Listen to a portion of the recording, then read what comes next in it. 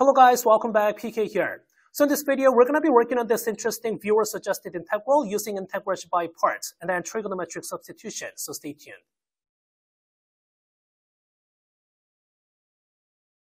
Okay, here's an interesting viewer-suggested integral. So the question is evaluate this integral, x times sine inverse of x dx. Looks like we need to use integration by parts and then maybe trigonometric substitution after. So first of all, I'll be starting with this integration by parts by calling your u as this arc sine x.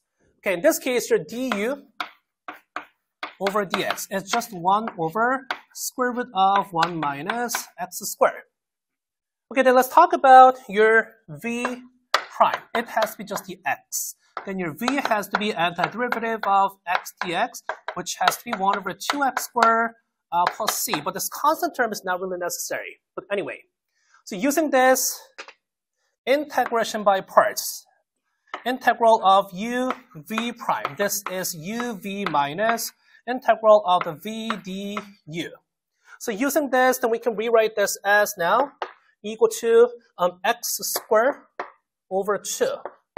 That times arc sine x. Okay, that minus pulling 1 over 2 out of integral x squared over square root of 1 minus x squared and then dx. Okay, now let's focus on this integral.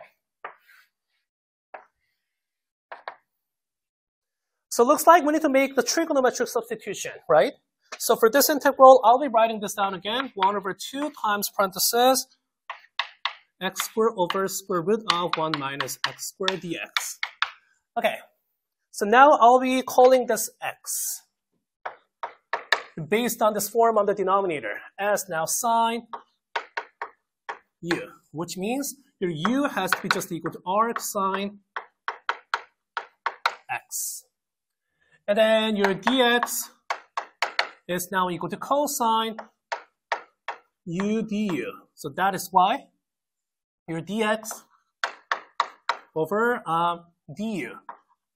Okay, so your dx over du is now cosine of u. So using this, we can rewrite this integral. It looks like to be then 1 over 2 times integral of sine square u. That over square root of 1 minus sine square u, and then we have cosine u du. Noticing how this inside part, this 1 minus sine square u, this is equal to cosine square u. So that's why we can cancel these terms out. And then your integral is looking like 1 over 2 times integral of sine square u and then du. And in this case, we can now focus on this trigonometric identity that was about sine square x. It is equal to 1 minus cosine of 2x over now 2. Focusing on this trigonometric identity. Okay, now we can rewrite your integral as now equal to 1 over 2. Okay, that times integral of 1 minus cosine 2u over 2. And then we have du. Okay, so that's why this, if you pull this 1 over 2 out, then 1 over 2 times 1 over 2 is 1 over 4 times integral of then 1 minus cosine 2u, and then we have du, which has to be the same as if you break this into two integrals. We have 1 over 4 integral 1 du, and then minus 1 over 4 integral cosine of 2u and then du, which has to be the same as 1 over 4 parenthesis now u, and then minus 1 over 2 sine 2u.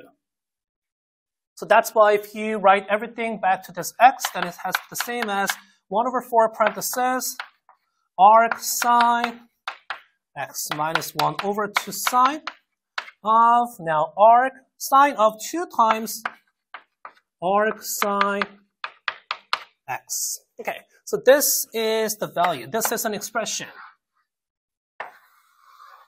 of this integral. So that's why your final answer has to be x squared then over 2 arc sine x, and then minus 1 over 4 times everything follows. 2 times sine of 2 times arc sine x, and then make sure you add c because we worked on indefinite integral.